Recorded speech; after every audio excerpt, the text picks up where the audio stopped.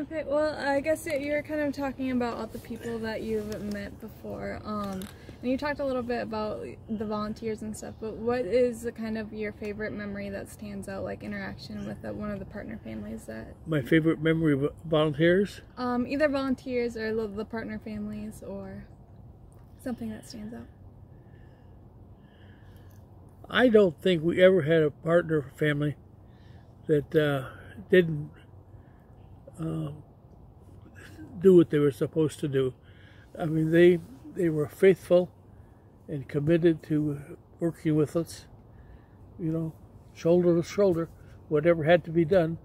They went way beyond their ability, every one of them, as most of us did at Habitat. I think we all went beyond our, you know, we extended ourselves, that did things we never dreamed we would ever be able to do. I remember with John and I and somebody else, three of us, maybe it was that couple that I was talking about, we had to put shingles on this. We took the shingles off and put new ones. I had never balanced on the roof, and it was blistering hot. And where am I going with this? The people that we met, I mean, that's what this whole thing was all about. I don't know. Am I answering your question? Yeah, like, is there like one specific just memory with the partner family that you've had that just like has stood out over the years? Oh, I will always remember the one family that I lost my temper with. That's the only time that I ever slammed and said, "Okay, it's over. You know, we're going to go back to basic." That was not a good experience for me. I didn't know that I could. I had unexpected. I got angry.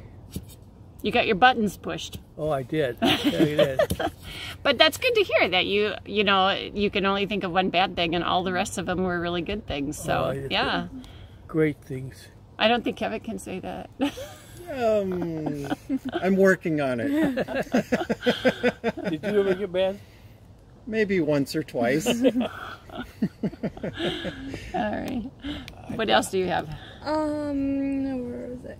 Oh, so he was talking about before there, I think it's the 122nd house that is just finishing up. Have you expected the success of the affiliate that it's had, or like what's some things that like you didn't necessarily expect that the affiliate has evolved? Okay, ask me again. So like just with how the affiliate has grown over time, like have you expected the success that the affiliate has had, or yeah.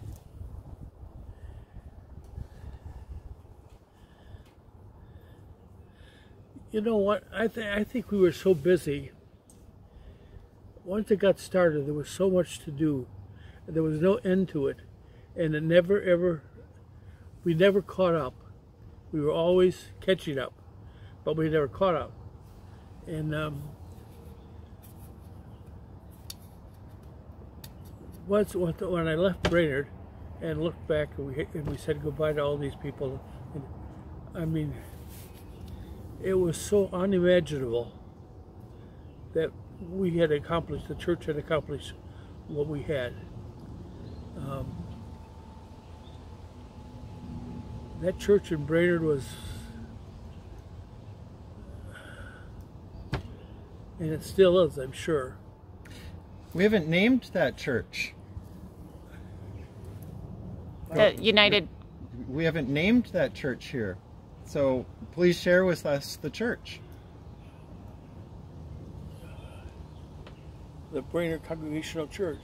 There you go. Yeah.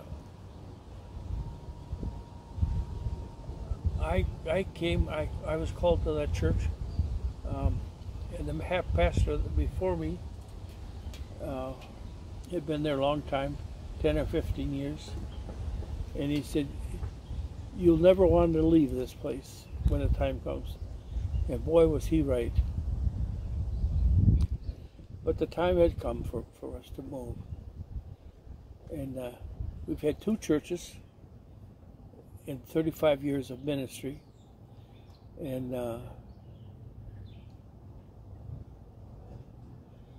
I can remember when we drove from Brainerd to St. Cloud, and my daughter was going to St. Cloud, the college here, and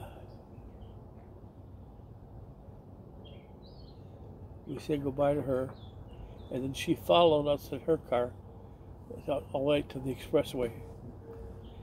And I don't think Carol and I ever stopped crying, you know, but the time had come for us to move.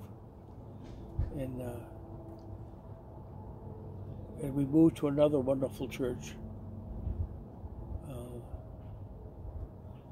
And I stayed there until I was retiring.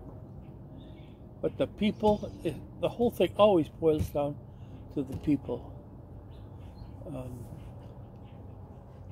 You know them as pastor and parishioners, but all of a sudden when they come in their work clothes or they're carrying something, you know. Paul, were you able to get your new church involved in Habitat too? The new church, no. The Habitat was running when I got to Topeka, and the guy that was running it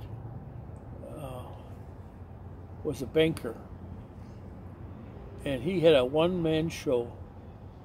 The first thing I did, of course, when I got to Topeka, was to check Habitat, and that Habitat did not have a good reputation. It all revolved around being a one-man show. The kind of Habitat I was coming from was not a one-man show.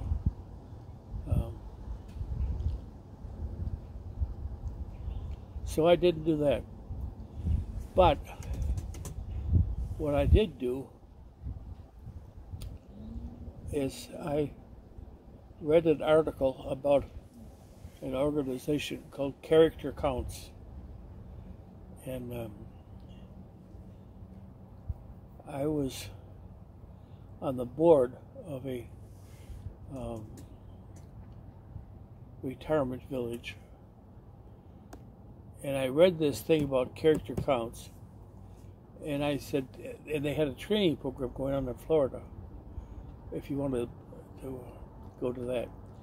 So I talked to my church, and I talked to the board. I said, I want to go to this character counts training program. I want to see what it's all about.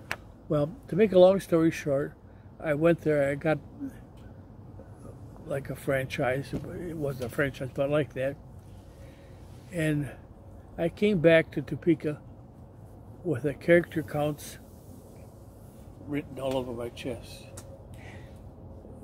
The bottom line is we got the character counts program in every school in Topeka. We got character counts through the mayor. The city became a character counts city. Great big huge billboards with Topeka where character counts. That was the big street sign. And the vice president of the YMCA, Bruce Holt, and I, and another Church of the Brethren minister, who is now in Florida,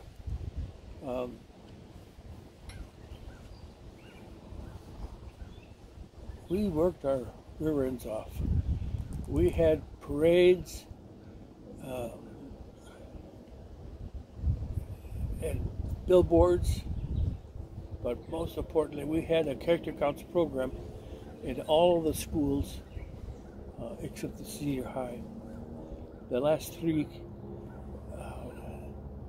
10, 11, 12, did not. We didn't go to the, but every other one we got character counts program in. But we did get it into the schools baseball and sports program and all that kind of stuff. But it's a wonderful program.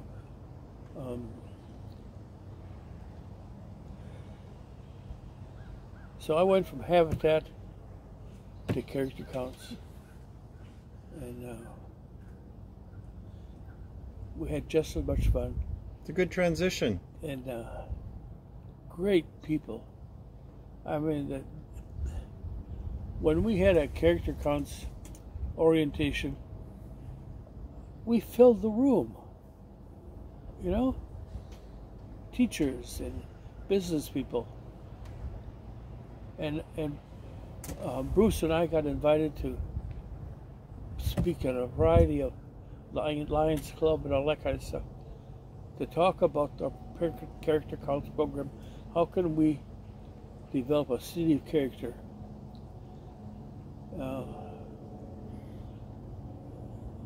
It was exciting. Cool. I do have one more question, habitat question for you. Yeah. If somebody was sitting in a presentation right now listening to you talking, and they were hearing about habitat for the first time, and they were on the fence about getting involved, what would you say? What would I say? That's a good question.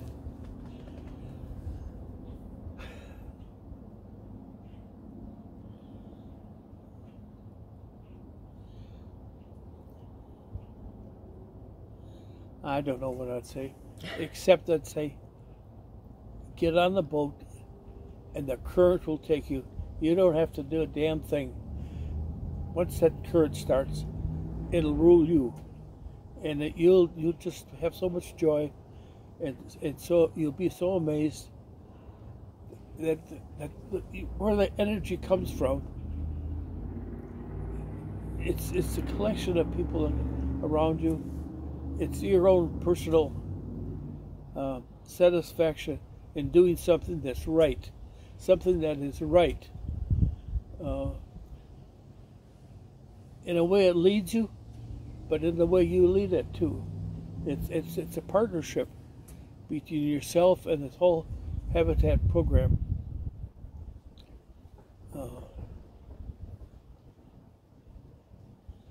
Habitat took over John Feller's life.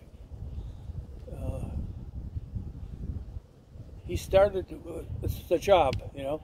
He's going to, okay, guys, we got to do this and that and that. And he had things all laid out, and so many feet and so many yards. And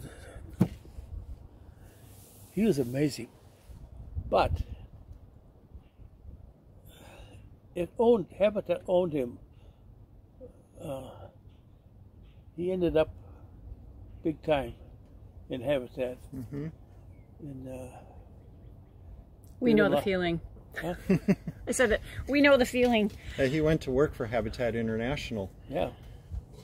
Yeah. Yep. Well, you know, Paul, you just said it incredibly well, that if I were listening to a presentation about getting involved and I just heard what you said, I'd be motivated to get involved. So thank you. Yeah, you should get involved, Kevin. What brought you? I think I jumped off that cliff a long time ago. Yeah. What got you into it? He didn't know what he was getting into. I did not know what I was getting into. I just knew it was time for a change. I had been invited to join a habitat group down in Illinois where I lived for a while, and I had to say no because I knew I was moving to Minnesota. And about a year and a half passed, and then there was a little ad in the paper for the executive director for Habitat for Humanity. I applied, I was interviewed, and I don't know why, but I was chosen. And then I had to say, well, what is Habitat? Yeah. So, had a lot of good teachers, a lot of good people. Yeah.